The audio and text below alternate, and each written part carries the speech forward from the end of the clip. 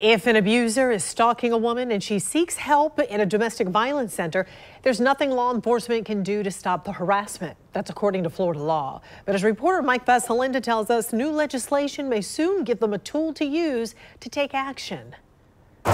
Florida is one of 19 states that require the location of domestic violence safe houses to be confidential, but it's also one of 11 nationally with no penalties for disclosure by someone other than a shelter employee. We've had continuous problems over the years with abusers or their friends or their family finding out where the shelter is located and then essentially stalking the victims outside of the shelter, waiting on them to leave. But legislation would make it a misdemeanor for disclosing where a shelter is located. A second offense would be a felony. Multiple domestic centers in Florida have reported drones flying over the confidential shelter, recording video and publishing the information online. The legislation's already gotten tentative approval in the state Senate. A final vote could take place later this week or next. A second bill would protect the staff's identity. And they stalked one of the staffers and was demanding information about the victim.